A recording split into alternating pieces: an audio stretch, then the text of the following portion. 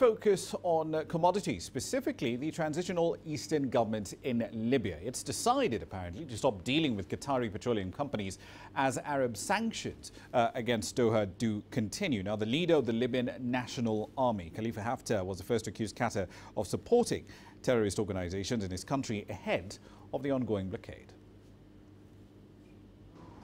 On Wednesday, the Prime Minister of the Libyan Eastern National Transitional Government, Adel el Mahrouky, has officially informed the country's national oil company to freeze its contract with Glencore, a Swiss-based commodity trade company. El Mahrouky indicated that Qatar is a shareholder of the company and that both his government and the Libyan National Army agreed to stop dealing with companies linked to the country. Both El Mahrouky and General Haftar have accused Qatar of supporting terrorist organizations in Libya. Qatar only owns 8.5% of Glencore, but Libyan Eastern leaders claim it's been using its influence to control the sales of Libyan crude oil. The rival government in the west of the country has, however, disagreed with the Eastern claims. They say that Glencore has been efficient in selling all excess of the Masala and Sarir blend that surpassed the capacity of local refineries.